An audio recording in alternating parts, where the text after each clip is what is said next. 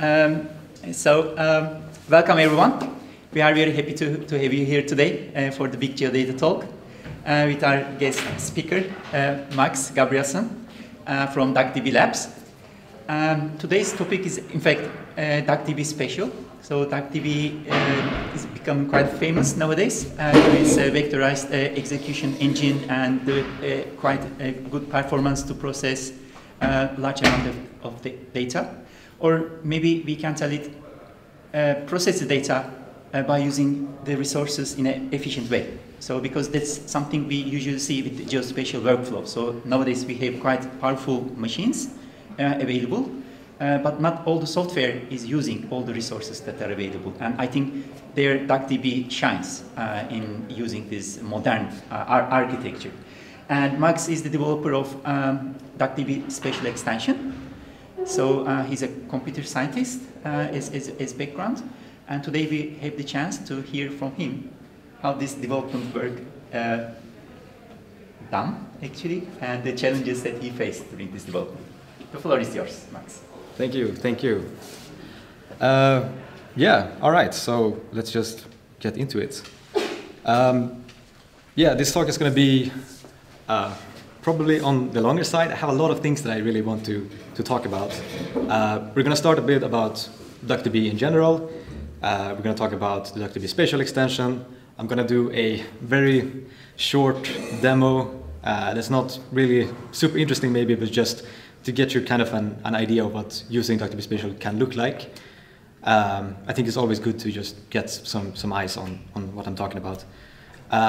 Then I'm going to talk a little bit about some of the challenges of writing a high-performance geospatial engine, and a little bit about some trends and where I think some interesting developments are happening in this space. So quickly about me, my name is Max Gabrielson. I got my bachelor's in computer science from Uppsala University in Sweden. I like to say that I'm a fan turned software engineer at DuckDB Labs, where I mostly work on DuckDB's execution layer and the geospatial extension. So DuckDB Labs is a company founded by the DuckDB creators. We're based in Amsterdam. We're currently around 18 people. I think we try to keep us small and nimble. We provide developmental support for DuckDB. All right, so what is DuckDB? DuckDB is an analytical embedded SQL database. It originally started out as a research project at the CWI, National Research Institute in Amsterdam. It is free and open source, MIT licensed. You get access to everything. There's no open core, no dual license nonsense. It's all there. DuckDB is very portable. It has no external runtime dependencies. Okay, you need libc, but everybody needs that.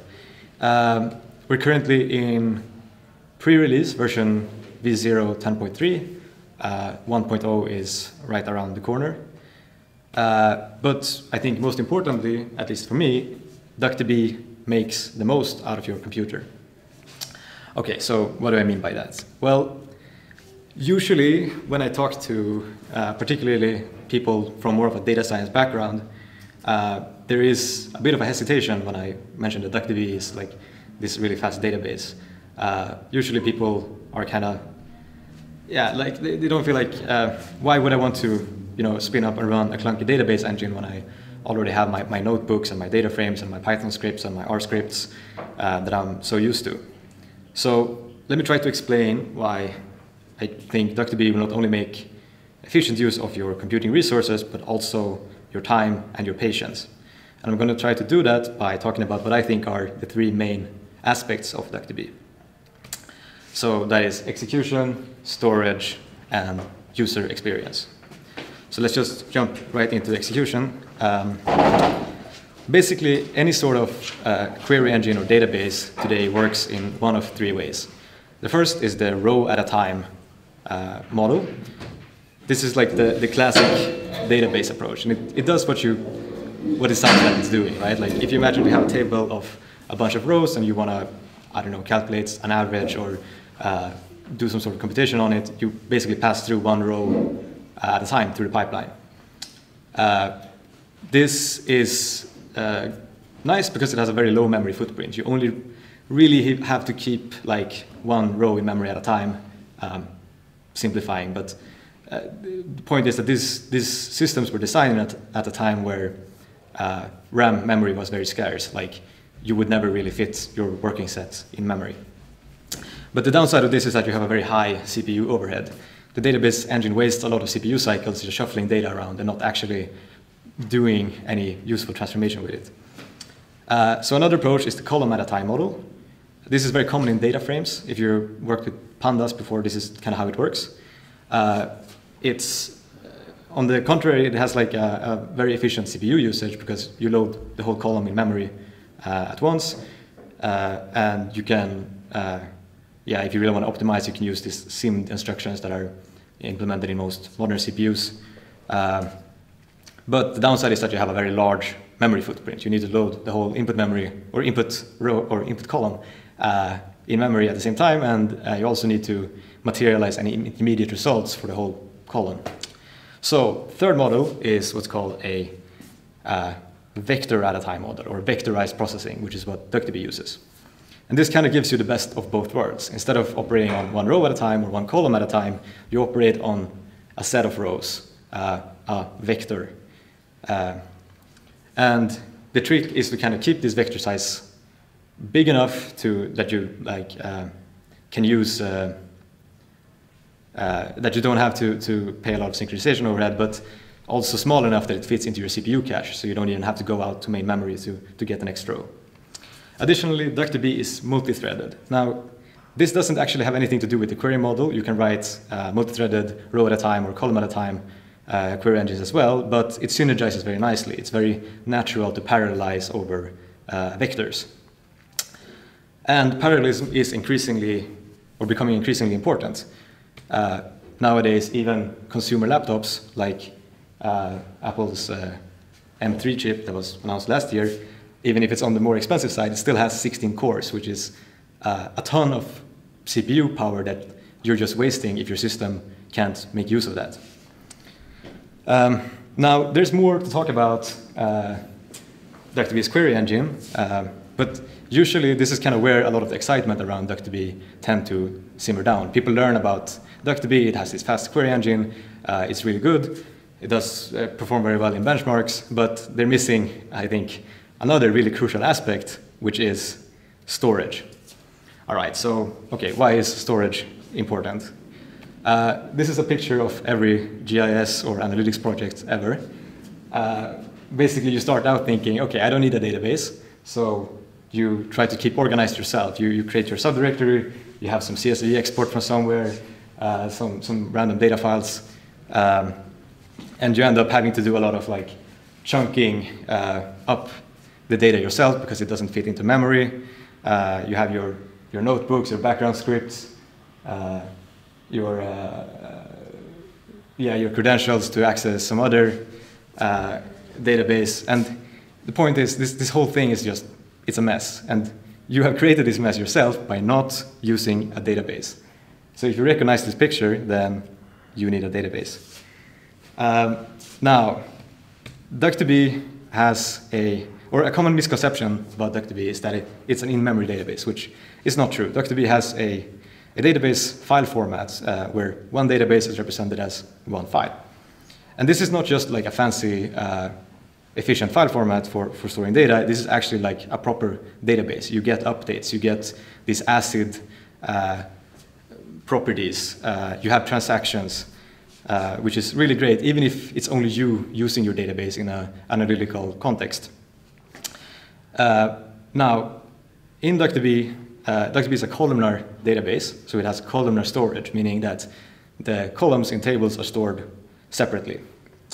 And this is pretty good because if you want to query like a big table with a bunch of columns, but you only care about a couple of columns, you don't need to fetch the whole table or load the whole table from disk. You only load the parts of the columns that you care about. So, for example, let's say you have a 1 terabyte table with 100 columns. With a columnar format, if you want to read just 5 of these columns, let's say they're evenly distributed, so it's 50 gigabytes, from disk at 100 megabytes per second-ish, this is going to take 8 minutes. But if you use a row store, for example, like Postgres or SQLite, you're going to have to read the entire 1 terabyte of data, which is going to take 3 hours. Now, a good thing about having a columnar format is that DuckDB also can apply transparent compression. Basically, individual columns often have very similar values. They have, of course, the same data type, but they usually share a distribution in some way. So in DuckDB, we apply very lightweight compression algorithms kind of transparently without you knowing it, which can reduce storage by 3 to 5 times. And paradoxically, this also improves your query speed. Even though you're doing more work technically to compress and decompress, the fact is that you're not going to be bottlenecked by your CPU when you pull data from disk. You're going to be bottlenecked by your disk. So it's much better to store data compressed and read that and then decompress it in memory than to store it uncompressed.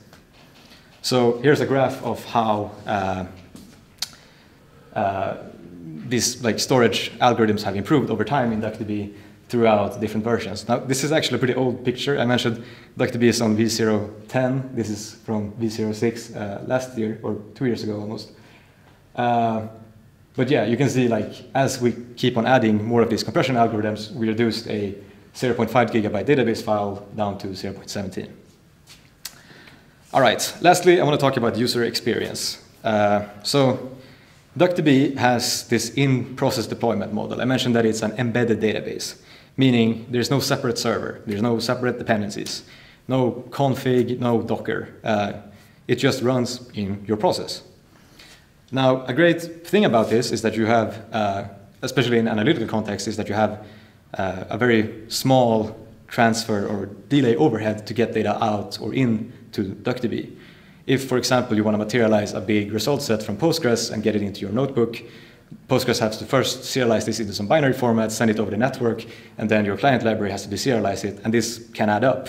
But in DuckDB, you can skip almost all of those steps because you share the same address space. Now, this also makes it very easy to run DuckDB as part of a larger system. You can run DuckDB as part of your backend, spin up a web server and just slap on DuckDB and you have a budget data warehousing solution. You can run it in the client if you're developing client applications. It even runs in WebAssembly in the browser. And you can also run it on your phone, and I think my watch, but I haven't tried. Now, because DuckDB shares the same resources as your main process, your application, it tries to be a good guest and play nice. And one of its ways it tries to do that is what we call graceful degradation, which doesn't sound like something a good guest would be up to, but graceful degradation is basically the answer to the question, what do you do when you run out of RAM? So in DuckDB, what this means is that almost all of our operators, the different components of the system that execute different parts of a query, will spill to disk, meaning they will offload any intermediate results to your hard drive and then continue processing, and then in the end try to reassemble everything and stream it out. Now, this isn't always possible, but at least we try. The goal is to never crash and always try to make some progress. So this is actually a graph from a paper that my dear colleagues Lawrence and Hannes, together with Peter Bones, published just a couple of weeks ago, comparing DuckDB to some other databases as they do this big external hash aggregation, basically a big group by query, with a memory limit of 32 gigabytes. So on the x-axis, you can see the scale factor, basically the size of the data set and how the query time is affected. So you can see how most of these other engines either time out or abort once they reach past that 32 gigabyte limit, or they get this really sharp spike. And that's what we try to avoid with graceful degradation. We want to have this kind of smooth curve even as you start offloading the disk. Now, these are all things that happen under the hood to make DuckDB pleasant to use, but we also have more user-facing user-friendliness. And I think one of the main things that we try to do is to have a very friendly SQL dialect. So DuckDB's SQL is a superset of Postgres. We actually used the same parser as them a while ago, but it was the same at some point.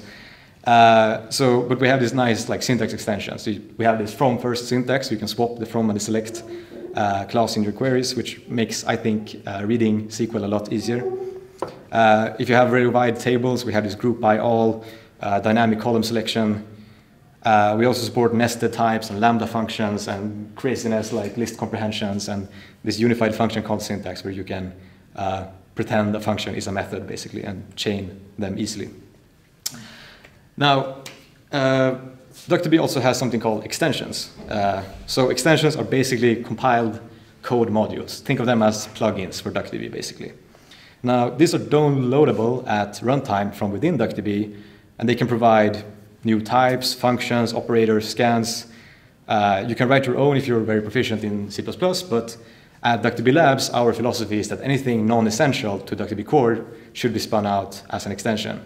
So this includes domain-specific stuff, but also like integrations with other systems. So for example, we provide a JSON extension, there's an INET extension if you want to work with like IP addresses, but also integrations to other systems like a Postgres and a MySQLite and a SQLite scanner that you can query your data from Postgres through DuckDB. And of course, DuckDB Spatial. So, DuckDB Spatial is a officially supported GEOS extension by DuckDB Labs. It is developed mostly by me. We get around 70,000 downloads a month, so there is some people using it at least. And it provides geospatial capabilities through this simple features vector geometry type. Now, just so we're all on the same page, there's basically two types of geometric data we usually talk about, raster data or vector data. Rasters are basically multidimensional arrays or images, I think is the best way to think about it, while vectors are kind of like connected coordinate sequences in different ways. So simple features is a ISO standard, basically describing how to model geometries as vector data. Now, it does look pretty complicated, admittedly, but in practice it's pretty simple. Basically, a geometry is either a point, a line string, a polygon, a multi-point, a multi-line string, or a multi-polygon. But you also have this cursed geometry collection type, which can contain any other geometries, including other geometry collections. So geometry is a recursive type. Now, the spatial extension is roughly modeled after what PostGIS does, or after PostGIS. DuckDB itself is very inspired by Postgres, so it kind of makes sense that we try to follow what PostGIS does in our JS extension. We don't have full parity yet, but we do provide 100 plus of these ST functions if you count overloads, so there's a lot of common ground. Now, I think a pretty impressive part about Spatial is that, like DuckDB, it has no runtime dependencies. It statically bundles GDAL, GEOS, and PROJ, which is this trifecta of open source foundational geospatial libraries that provide input and output translation to different input and output formats. GEOS is this geometry engine providing a bunch of operations or geometrical and computational geometry operations for vector data, and PROJ is this library to convert between different coordinate systems. We even go as far as embedding this default PROJ projection database into the binary. So DuckDB Spatial will immediately recognize over 3,000 different coordinate systems without you having to install anything. And we ship this for 10 different platforms as pre-built binaries, even WebAssembly, so you can get this for Mac OS, Linux, Windows. So I'm going to try to do a very quick demo, just to show a little bit of what it looks like to use DuckDB. I'm going to do this through a Jupyter notebook, but all my examples are going to be mostly SQL. I'm using this Jupy SQL library to be able to write SQL in these notebook cells. So just quickly, there's like some setup to run. I'm going to import DuckDB, notably. And then I'm going to load or install and load the spatial extension. This is all you have to do. It just will fetch it from our servers and load it dynamically. Now, what we're going to do in this demo is basically, we're going to use this New York City taxi dataset that's very common. We're going to import it, do some lightweight data cleaning using some spatial knowledge, and then we're going to join it with we'll do a spatial join with the taxi zones and try to figure out which taxi zones are more or less visited. So nothing really impressive. These aren't really data sizes that really show the best of DuckDB, but again, this is mostly to show what's possible, I guess. So, all right, I have this Parquet file with 1 million taxi trips. I can ask DuckDB to describe this for me, to give me some idea of what's in this file before it even executes anything. Okay, so, all right. There's a trip distance, we have a drop-off latitude, a drop-off longitude, there's a pickup date, or a pickup longitude and a pickup latitude, cool. What I'm gonna do is I'm gonna create a table, rise geometry, by reading from this read Parquet. You can kind of see now how like SQL is, you have to kind of read it backwards, so just follow along. From this read Parquet file, I'm gonna select the pickup latitude, pickup longitude, drop-off latitude, drop-off longitude, create points out of this, point geometries using this stPoint function, and then transform it from EPSG 436, which is like, or 4326, which is the standard kind of, when you think about latitude, longitude, like GPS coordinate system, into a coordinate system identified as S3102718, which is a coordinate system that is like more suited for the New York area. And then I'm also going to select the trip distance. And I'm going to put all this into my rise geometry table. And this is going to run for a couple of seconds. All right, cool. So that was 1 million taxi rides. Now we're going to do some lightweight cleaning. If you've ever used a taxi dataset before, you know it's a notoriously messy dataset. There are, of course, better ways to do this, but I think something kind of cool that uses some spatial knowledge is to basically look at the distance between the pickup point and the drop-off point and see if this is smaller than the trip distance, or larger than the trip distance, rather. Because it doesn't really make sense that you have a trip distance that is smaller than the possible distance, basically, if you were to just, I don't know, fly straight from point A to point B. So we're going to delete those rows from our table. I'm going to divide the distance by 5,280 because the coordinate system we transformed into is in feet, while the trip distance is in kilometers. Now, I mentioned that DuckDB Spatial embeds GDAL, so you can import and export into like 50 different geospatial vector formats directly from DuckDB. So we can check what's available to us by calling this stdrivers table function. So there's a bunch of these, but really what I'm interested in is finding this S3 shapefile, because that's where my taxi zones is, or the format my taxi zones are in. So I'm just going to create my zones table by selecting from stread, which is this table function that calls into GDAL internally, and creates my zones table out of that. Okay, so we had 263 zones in this shapefile. Cool. Right, we can also just get some kind of idea of does this look fine by just selecting the zone and calculating the area of the geometry from the zones. Okay, cool, these are definitely zones in New York, so we probably have the right data set. Now we're going to do some more advanced stuff. We're going to create a table called outgoing rides, where I'm going to take the rides geometry, I'm going to join it with the zones, using this st within predicate to basically say all the pickup points that are inside of this zone. And then I'm going to return the start zone and the amount of rides within that zone, because I'm grouping by start zone, if that makes sense. So this is basically going to give us the, let's just run it actually.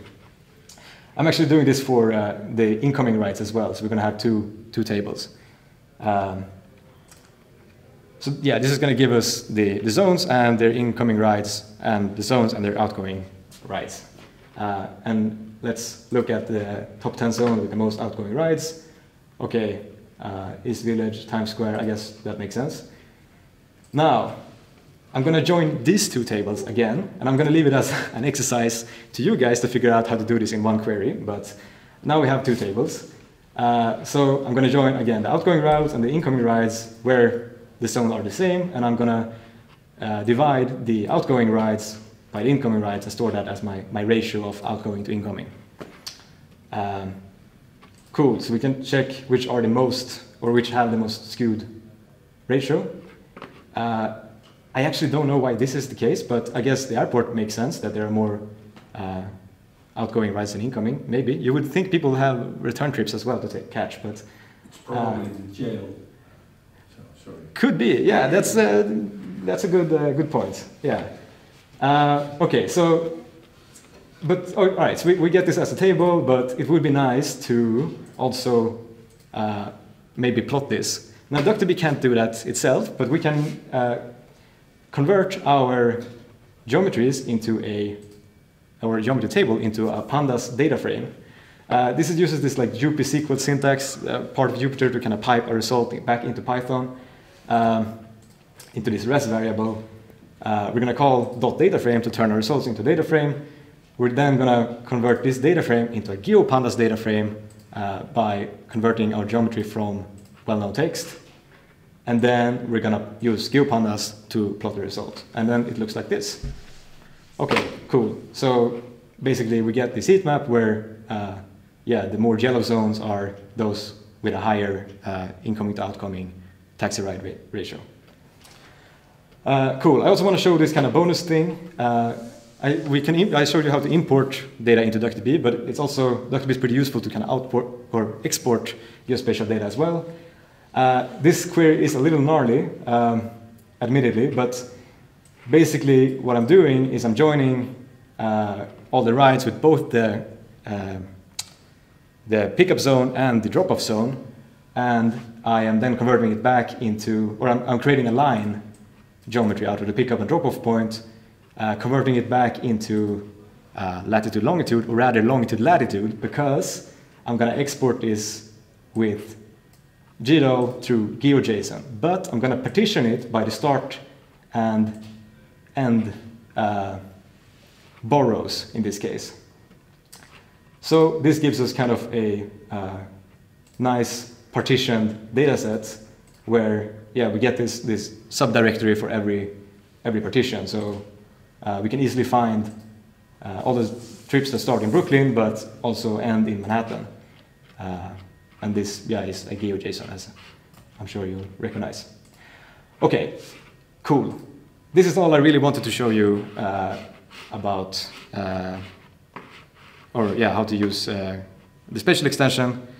Let's keep it going. So, yeah, DuckDB Spatial is already pretty useful, mostly because it gives you kind of access to all of these geospatial tools, like, yeah, doing projection transformations, import and export to different formats, basic geospatial operations, but there's still lots of work to do. Notably, a very much lacking feature in the spatial extension is the lack of spatial indexes, which also impacts join performance. And this is kind of sad because spatial joins are like the bread and butter of geospatial processing. But this is something that we're actively working on. Also, as you saw, it's a little annoying to kind of handle projections and CRS. You had to, as in the demo, we had to kind of juggle them manually. Ideally, you would have that be part of the geometry column itself and your geometry table. But that's, yeah, also something that has very recently been blocked by some stuff in DuckDB that I just managed to unblock. Also, of course, we want to work on getting better like ecosystem integrations. DuckDB and DuckDB Spatial Extension right now is seeing a lot of use for people that want to read and write GeoParquet, but the Spatial Extension can't actually write read GeoParquet like properly. You still have to do some manual managing of the GeoParquet specific metadata, even if DuckDB itself has a very, very good Parquet reader. So yeah, there's still like a lot of things that I really want to get going with, but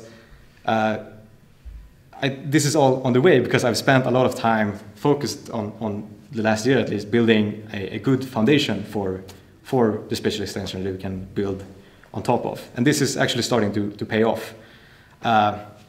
So what I really want to talk about is some of the kind of internals of the geospatial extension and some of one of the big challenges that I've been dealing with and how I kind of envision this to maybe also work in the future. So let's talk internals. So, okay, one of the big challenges in adopting or adapting DuckDB to be a geospatial processing engine is that geometries in general require lots of memory, much more memory than most other data types that you would store in a SQL table. Like a geometry point is at the very least 24 bytes, right? Because you have 2 doubles and then some metadata. And okay, normally for most spatial databases, this isn't really a problem. But for DuckDB, this gets kind of compounded by the fact that we have this vectorized execution model. We want to hold a bunch of geometries in memory at the same time in this vector. Rather multiple vectors, because usually there's more than one vector going through your pipeline at different stages.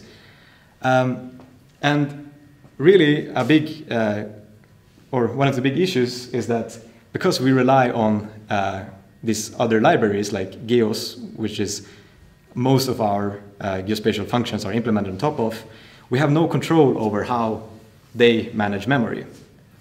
All right, but wait, what about disk spilling, right? That was the whole thing. DuckDB can manage running out of memory. Well, in order for DuckDB to be able to make use of disk spilling, it requires that DuckDB also can track the memory that's in use, which we can't do if it's generated or allocated by a third-party library. Also, we can't really pass pointers around into DuckDB. Like, one idea would be maybe, okay, you let GEOS allocate some geometries, storing it as they do, and then you just keep the pointer in the DuckDB vector. But DuckDB core, the system doesn't know about GEOS or how the lifetimes of these pointers are supposed to be managed. So it wouldn't know how to free them, basically.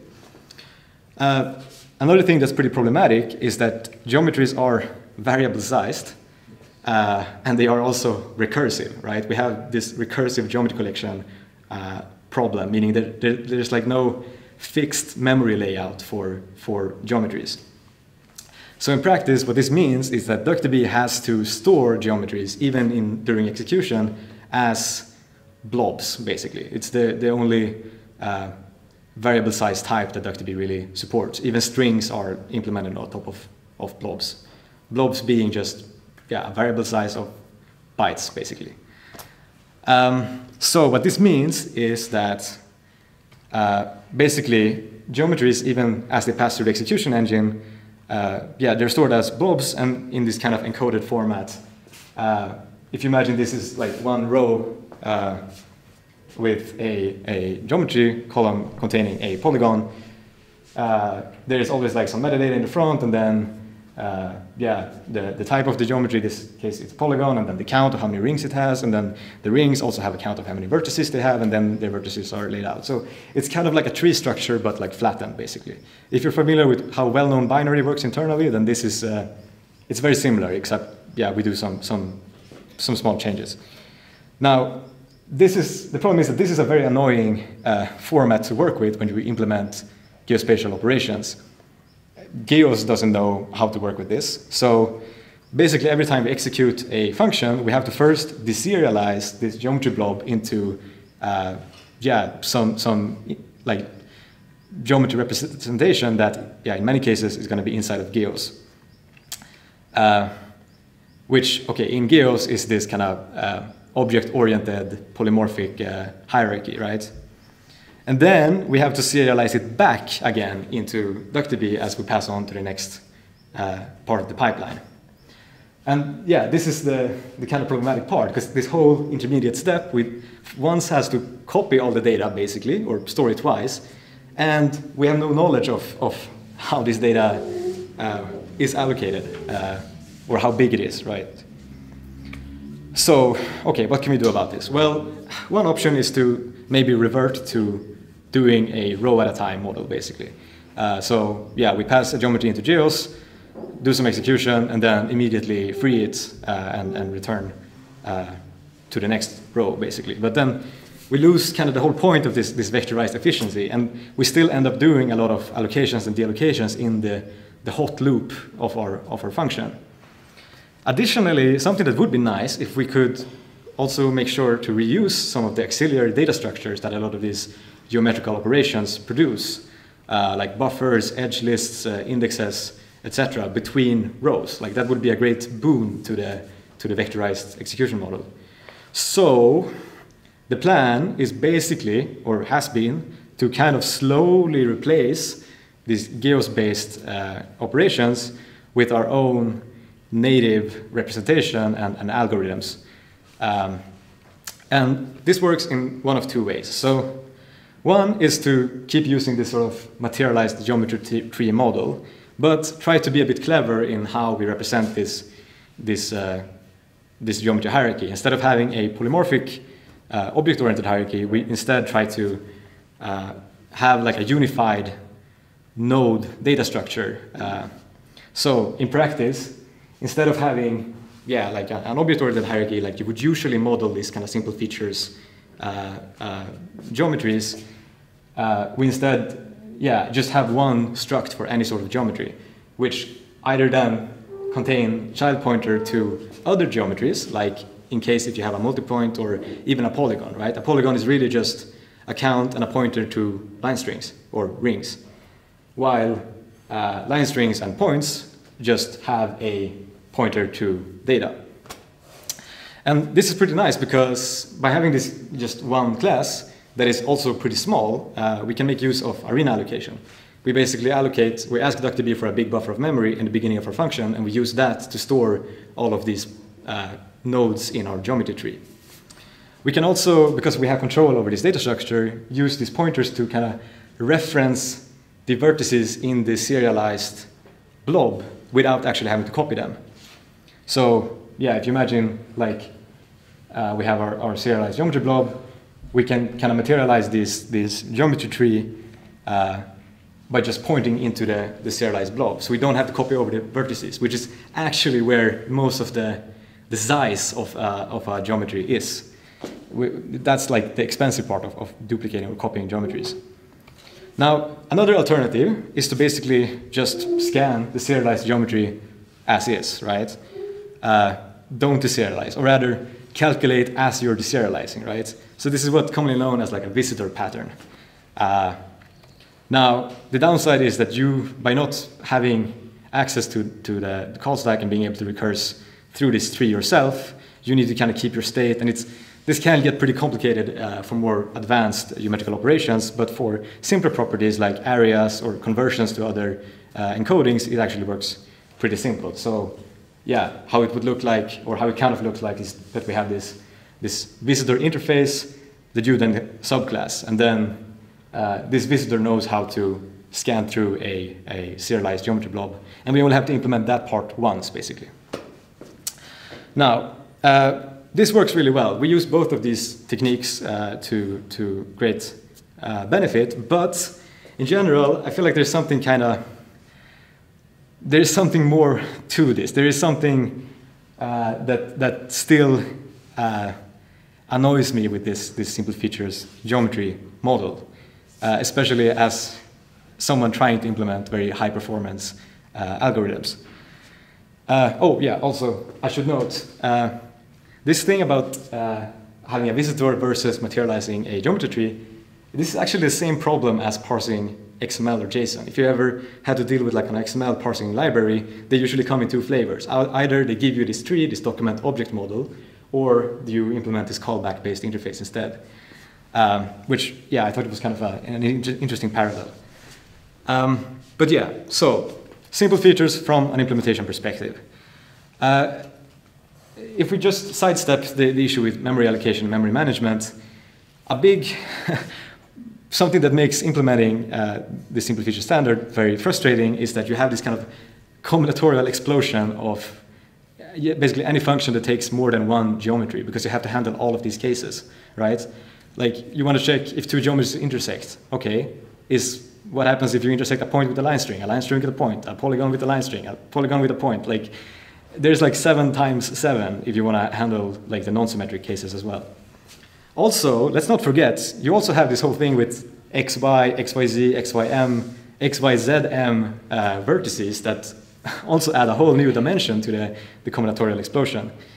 And I think also like it's pretty obvious that the specification is written with a very like object-oriented programming model in mind, but that also doesn't really work well for us that try to be more efficient, because yeah, in object-oriented programming model you usually end up having a lot of like branching and pointer chasing and virtual dispatch, which in C++ or in C languages that don't have a JIT compiler, this can actually have like pretty significant performance impact. Also, I think my biggest beef in general is that you have this unbounded recursion with geometry collections. Basically, any function that you implement on a geometry also has to have some sort of recursive step to handle recursive geometry collections, which again makes it difficult in C++, where it's kind of hard to guard against stack overflows. Also, you have this kind of problem with unbounded memory layouts, right? Like, if you have a point and a point inside of a geometry collection, even if they are the same points, they are differently, we have to treat them differently, even though I can't imagine any place where you actually want them to be treated differently. Also, like, in general, just mixing geometry types is pretty complex. So I'm going to do a quick quiz here. We're going to see like how well you know what happens, how well you are aware of all these corner cases, right? Okay, so you want to calculate the centroid from a multi-line string with a Z component, right? There's 3 options here. You have a point 33, point Z 338, or point Z 330. Come on, shout it out. Give me your answers. Huh? 338. 338. All right, that is wrong. Both PostGIS and GEOS will drop the Z component. Oh yes, but you didn't give me the spec of your function. Ah, okay, okay. All right, well these are the 2 things that I'm... In geometry it's 338. All right, these are the 2 things that I've tested with, so... The is 2-dimensional, yes, it's 3, yeah. This is true. Okay, then let's look at this example. You have a multi-line string Zm, but it's empty. What is the result? Again, we're checking against PostGIS and GEOS. Point empty. Okay. No, I would expect no. All right. The answer is both, because PostGIS returns Zm empty, but GEOS returns empty. All right. Let's look at this then. You want to calculate the centroid from a geometry collection with a point really far away and a line string pretty close. What are the answers here? This you might actually know if you read up on it. This is like the kind of things that bites you once. So, all right, come on, give me an answer. You'd hope C. All right, C is actually correct. There you go. So what happens is that centroid will only consider the highest dimensional surface, which in this case is a line string. Again, completely obvious, right? Now, would you believe me if I told you that this behavior isn't just confusing maybe for users to handle all of these edge cases, but also for implementers, right? Like, I actually had an example where you could crash PostGIS, but I decided to pull it in the last minute because I don't want to be mean. But like, what I'm saying is that this is just not, it's confusing for everybody, I think. So the question is, can't we maybe try to do something else? At least for our high performance analytics use case, we don't care about all the computational geometry. We just want to do some centroids and areas and distances, right? So, idea, why don't we store geometries as separate types instead to avoid this kind of recursion and combinatorial explosion? And why don't we use DuckDB's nested types to do this? So, DuckDB, I mentioned previously, we support nested types, meaning you can store like lists or structs in columns. So how these are implemented natively is that, or internally, is that they basically, if you have a vector of a nested struct, that vector also has child vectors to represent the components. Now, wait a minute. Doesn't this also mean that you have recursion? Well, types have to be fully defined, so you can't have like a list of anything. There has to be a limit somewhere. You have to fully define your recursion. And yeah, this kind of nested structure means that these types are highly efficient for DuckDB to process because they basically reuse the same parts of the execution engine that already operates on vectors. So yeah, DuckDB has two main nested types, structs and lists. We have some others as well, but they're kind of based on top of these.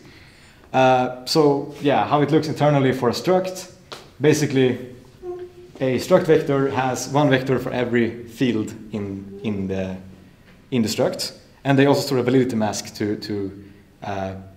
define if the struct itself is null. So yeah, in this case, it's pretty simple. Basically, our first structs, we have an item and a price, and then in the child vector at the same position, you will see Pansen42. Cool. You can kind of think of structs as like a nested table, basically. It's a table inside of a column-ish. Lists are a little different, though. Lists store one column with offsets and lengths, and then the child vector with the actual data. So yeah, in this case, the first list, in the offset vector, it will say, okay, at offset 0, and the 3 next elements are going to be the first list. And then the second list is empty, so it just says at offset 3, and the next 0 elements are going to be the second list. And on the third row, yeah, it says starting at offset 3, and the next 5 elements are going to be this list. So you can, of course, nest this in each other, which makes it pretty natural to consider, okay, what if we just store points as structs instead, right? And then if we want to have line strings, okay, just wrap that in a list. Or if you want to have polygons, wrap that in a list, right?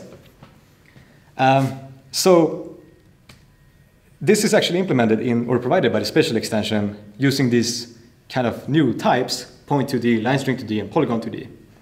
And they are really, yeah, basically defined as structs and lists of structs and lists of structs. Now, these don't have full parity with the geometry type, but there are a couple of functions that are specifically implemented for this that are much more efficient because they don't have to do all this branching and deserialization. So there's no serialization overhead. You access the vector immediately from within DuckDB. There's no branching, there's no recursion. Additionally, you also benefit from DuckDB's kind of built-in statistics and compression because, yeah, these are basically stored as separate columns as well. Now, turns out this isn't actually an original idea. And generally, I think it's kind of interesting when independent people have the same idea. It's probably maybe a good idea. So I want to talk a little bit about GeoArrow. Are you guys familiar with Apache Arrow? Does that say anything to you? Yeah. Okay, so Apache Arrow is this columnar data interchange format, basically. It is also used as the execution format in some engines like Velox and Polars. DuckDB isn't based on Arrow, but it has basically the same kind of idea. So it's roughly layout compatible. Converting DuckDB vectors to Arrow arrays is basically free. Now, GeoArrow is this kind of extension specification on top of Arrow for encoding geometries as arrow arrays. So initially, it just provides a definition for how to store well-known binary encoded blobs, plus some extra metadata like CRS and such into arrow arrays. But they also provide this arrow native columnar geometry formats that is very much similar to the ones I just showed you, the point2D and line string 2D and point2D. And one thing that I can find interesting, because this is very much like a still evolving spec, but this has seen a lot of adoption, or early adoption, in kind of geospatial processing systems that try to use or make use of GPUs or hardware accelerators, because GPUs have the same problem that I'm trying to avoid, so trying to avoid branching and recursion. That's definitely not something you want to do on a GPU, right? So I've seen a lot of use in like kind of these tools to do large scale like visualizations, interactive visualizations of millions of points in 60 frames per second. But also you can do a lot of geometrical operations like pointing polygons or centroids very efficiently on GPUs. I mean, pointing polygons is basically all the GPU does when it renders graphics. Okay, so where does this leave us? I don't know. I wish I could tell you definitely that like GeoArrow is the future and this is what everybody is gonna jump on. But yeah, this is still very much a work in progress. And I think for DuckDB's case or DuckDB Spatial case, it is unlikely to really replace the geometry type completely. I think for us, it's not really much a technical reason. It's more like a social reason, right? There is like too much shared culture around the simple features model, especially for SQL databases.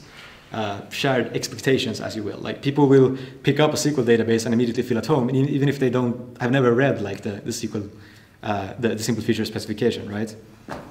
There are also still some maybe unresolved technical questions about GeoArrow. For example, in DuckDB, we really want to, or we use this kind of metadata in front of our serialized blobs to store and cache properties like bounding boxes, which makes a huge difference when you want to compute a join. Which, yeah, it's not really clear how you would do this in GeoArrow. Additionally, there are also some operations that do return multiple different types. You can imagine if you do like a coverage operation, like you want to get the actual intersection out of a polygon, that might not always return a polygon. You might just cut off a little corner, and which point is going to just return a point. And there's, yeah, it's not really clear how to represent these kind of mixed geometries in GeoArrow as well. Now, going forward for DuckDB, I think, at least, I'm really excited about this columnar geometry model, and we're going to keep support for them alongside geometry, and basically provide like an optimized subset of some functions for users that kind of know their needs and limitations. Also, I'm really looking forward to focus more on GeoArrow interoperability as the ecosystem grows going forward. I think it would be really cool if DuckDB Spatial could act as kind of this bridge between, yeah, the old SQL spatial world and this new high-performance columnar geometry gap. So, to conclude, this talk has been about a lot of things, but DuckDB is a portable, analytical, embedded SQL database. It is both fast and friendly. Next time you're having trouble resolving your conda environment because all of your geospatial dependencies conflict, then make sure to give DuckDB Spatial a try. Also, you know, just floating the idea, maybe it's time to rethink the simple features model, at least for us that are really interested in high-performance computing. There's a growing, I think, spatial ecosystem around GeoArrow. And yeah, stay tuned for lots of more cool stuff coming on the way. Thank you.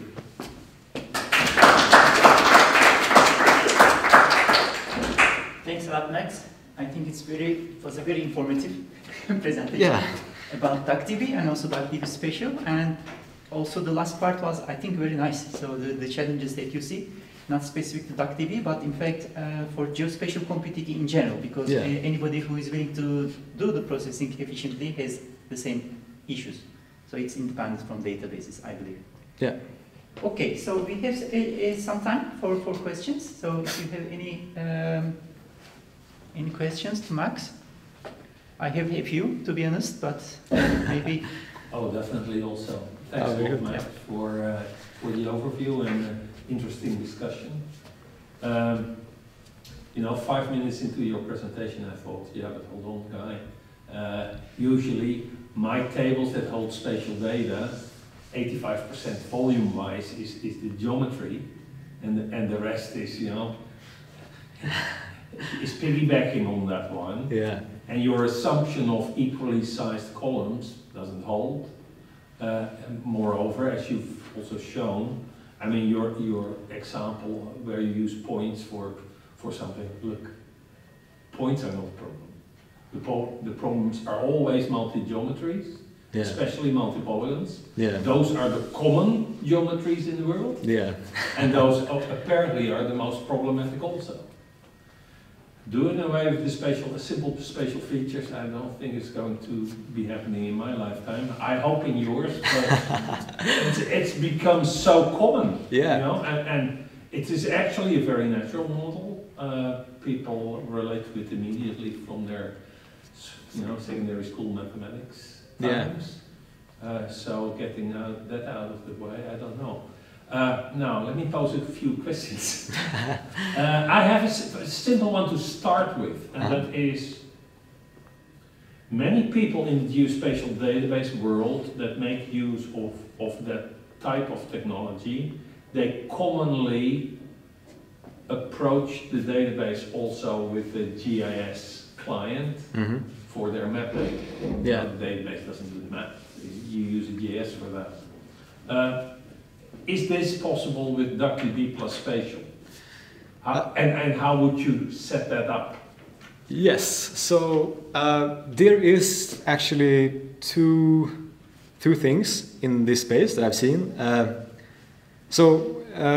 There is a QGIS plugin based on DuckDB and DuckDB Spatial. Okay. I haven't used it myself. It's developed by a third party, but presumably it offloads some heavy computations into DuckDB. There's also a dbeaver Yes. plugin for DuckDB that has spatial support, from what I understand. So Okay. that doesn't give you the full GIS workflow, but at least like some visualization Database client, database administrative client more than a GIS. Yeah, exactly. No, I think the most probably what you're looking for is this QGIS plugin. But yeah, I think also this is something that I want to make easier in the future and make make DuckDB Spatial more interoperable with wider ecosystem. DuckDB itself is pretty interoperable. Like you can, it has like arrow support and it connects to Postgres and MySQL and whatever. But the fact that DuckDB Spatial is a separate extension makes this a little harder because you have these kind of cross dependencies across extensions. So. Okay, another question that I have, and then I'll yield again. Some 5 or 8 slides from the end, you spoke about possible implementation of geometries by using structs. Now, I will admit I did not get each and every technical detail that you discussed there, but it felt a little bit like, but effectively now you have again record at the time mechanism, because that is what a struct is. Or did I misinterpret that? Yeah, so DuckDB structs are a little different because you don't get the whole record in one row. You basically get separate columns for every member, right? So it's kind of like a struct of array layout. Okay. It really looks internally very similar to just having another table basically inside of a column. Every row has its own corresponding row in the child columns basically. Okay. Final? Yes. You say you've implemented 100 plus spatial functions. PostGIS, last time I checked, 1,000 plus or so. Yeah. So what is that a linear growth path, or is it more like I expect more complications as you go? Yeah, so that's a great question. I think initially when I first published DuckDB Spatial, I kind of just went into a frenzy and tried to wrap everything that GEOS provided. And then I think it kind of caught up to me in a way that we need to kind of rethink on how this geometry model is represented internally. So there's been a lot of kind of cleanup and refactoring the last 6 months. But I hope now that I have a bit of that underway and more understanding of how to work with this, I can get back on adding features, basically. Yeah. Thank you. Thanks for the questions. Thank you. Any other questions? Okay, then I will pose a few questions. Sure, so first of all, we have Max here for lunch also. So anybody who is interested to join, please, very welcome. So we can have the discussion maybe also during lunch. So, and then I will keep my questions extra short now. So one thing is, basically, What about the SQL optimizations that you have? Okay, you support the SQL, but do you have also some optimization specific to geospatial functions in place? So how does it work? Yes. So I think I have two things going on. So one is that I will try to push down, or actually I don't know if this is merged. I have a sketch of this anyway, but yeah, pushing down predicates into, like if you do, for example, this stread function to read from GDAL, and you then immediately filter on some other geometry predicate, say, yeah, give me all these zones that intersects this, I don't know, line string or whatever. Then I can rewrite that to push down the comparison into GDAL, which for some formats, for some drivers, can be more efficiently executed there, basically, before it gets up into DuckDB. Now, I think the main optimization that I have in place is for spatial joins. So normally in DuckDB, when you join using a function as a join condition, you get what is called like a nested loop join. It's basically comparing everything with everything. So it has like a n² complexity. It's really not great. Now, or I guess n times m. Yeah, n times. Yeah, thanks. But yeah, that's pretty expensive, especially when you have an expensive predicate. So I mentioned it a little bit. What we do in this serialized format is we cache the bounding box of the geometry in the beginning, except for points, because that doesn't make sense. But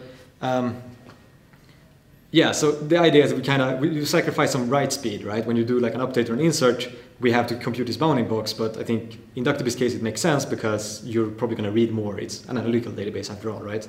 But the thing is, once we have this bounding box, when you do a join, at least an inner join on a spatial predicate, we rewrite it to turn into a range join on the bounding box first, and then move out the predicate as an extra filter outside. Yeah, this sounds complicated, but basically DuckDB has a pretty efficient range join operator. Basically, if you join with numeric inequalities as your join condition, that uses another join algorithm, which can prune out a lot of the matches without having to then run the expensive intersection check. But is that a one-dimensional range join? No, it's a multi-dimensional range join. Yeah, we join all the min x is larger than, yeah. So that is, I think, why the DuckDB Spatial's join isn't completely useless, even though we haven't implemented like a proper spatial join operator yet. But it is something that I'm really looking forward to get started with. Like DuckDB itself has a really good hash join, and it's kind of depressing that the spatial counterpart doesn't match up as well. Yeah. Okay. Thanks. The second thing is actually, yeah, introducing new data types, of course, from your point of view, it makes perfect sense. But do you think that it cannot be done in a hidden way to the user? Because user doesn't need to know these implementation details, and basically I think you can already know if the data that you deal with is a mixed data type or certain geometry, right? Because yeah. If you import a shapefile, we know that it's not mixed, and if you create the geometry yourself, you already know. So could it be possible to, instead of outsourcing the work completed to GEOS, to be a little bit more selective, and if you can do the work by yourself, and just go in that way instead of asking users explicitly to indicate that? Right. So I think it generally is pretty transparent. Yeah, basically how it works is that for these new geometry types, they are always implicitly castable to the geometry type. So the idea is that if you want, you can define your table or your column to have this new type, and when you apply functions that are implemented for that type, you get those optimized functions. Otherwise, you perform an implicit cast of geometry, which then uses the geometry implementation, either mine or GEOS, depending on what operation you use. Now, okay, this cast is maybe a little expensive, but not that expensive. Like, you still kind of benefit from the columnar representation, even when you convert it to something else. So yeah, I don't know if that answers your question. I think it's. I think I try to make it. Yeah, try to make it friendly for the user, but I do think at some point you need some way to differentiate between implementations or internal implementations, and I think doing that at the type level is probably the best way to do it. Mm-hmm. Okay. Yeah. There is a question from the chat. Yes. It's more regarding DuckDB, not Spatial Extension. Sure, sure. One of the viewers asked that if you are going to host data on the cloud Mm-hmm. and you have multiple users they want to access at the same time, Mm-hmm. how is that possible? Right. So DuckDB can't do writes remotely, right? But it can do reads remotely. Even like for the DuckDB database file format itself, but I think a really common thing I see DuckDB deployed as is by storing, basically you export your data as Parquet files onto S3, and then everybody can have their own instance of DuckDB reading these files. Now there are also like a couple of these new kind of cloud data warehousing solutions like Iceberg and Delta Lake that try to kind of build into like updates and inserts on top of immutable Parquet files. And DuckDB does have extensions to support both Iceberg and Delta to some degree. I think they both are a little not completely feature complete, but that is definitely one, I think, very common thing that I see people use DuckDB in a while for some sort of data warehousing solution. Yeah. And this sounds like you have very different user niches, right? Your typical large DBMS is a multi-user system. Yeah. That is almost the primary reason for creating it. Yeah. Detect the whole technology. Yeah. And this has a different application niche. Exactly. I think there's a lot of like I agree with you. I think for a lot of people, just having a big enough database would be good for them. But I think what makes a lot of people excited about DuckDB is that you can kind of decouple compute and storage by running these things storing things as like Parquet or DuckDB files on S3. Again, a very common thing I see is that people slap in DuckDB into a Lambda function and then have some batch job that produces S3 files overnight, and then you can query them through DuckDB through like a web server on AWS, and then you have built basically your own mini data warehouse, more or less.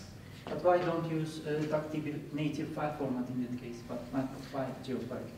Yeah, good question. I think people are a little afraid that there's some vendor lock-in, right? DuckDB only DuckDB can really read DuckDB's file format, while Parquet has implementations in most languages, I think. I don't know. There have been some people that are interested in maybe using DuckDB as kind of a cloud-native format as well. My personal opinion is that I think that's going to be difficult because I think the DuckDB format has a lot of very DuckDB-specific things that are hard to. Makes it hard to read from a third-party implementation without also implementing half of DuckDB. But yeah. Okay. Thanks a lot. I think we are already over time a little bit, but I think it was a very nice discussion and presentation from Max. Thank you. Make sure to grab some stickers. Yeah, we have some I have nice a ton. DuckDB stickers. Please feel free to pick, and also we will go to lunch from here, so feel free to join if you want to continue the discussion. Thanks a lot, Max. Thank you.